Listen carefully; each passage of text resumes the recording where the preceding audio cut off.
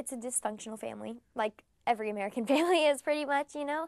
Everyone has their secrets. But her mom, you know, I think her mom and her are pretty close. And then since this pregnancy thing came up, she's, you know, she doesn't know how to react because she wants to tell her mom, but she knows she can't because she, you know, doesn't want to let her down. And then with her dad, I don't think her relationship is, you know, she's not very close with her dad. She still loves him to death because it's her daddy, but I don't think she's super close with that. And I think there's that link that's missing, that she wants to be close, but she doesn't know how to reach out to him and necessarily grasp that. And especially since she just finds out she's pregnant, you know, she's super scared of her dad's reaction because he has a temper sometimes.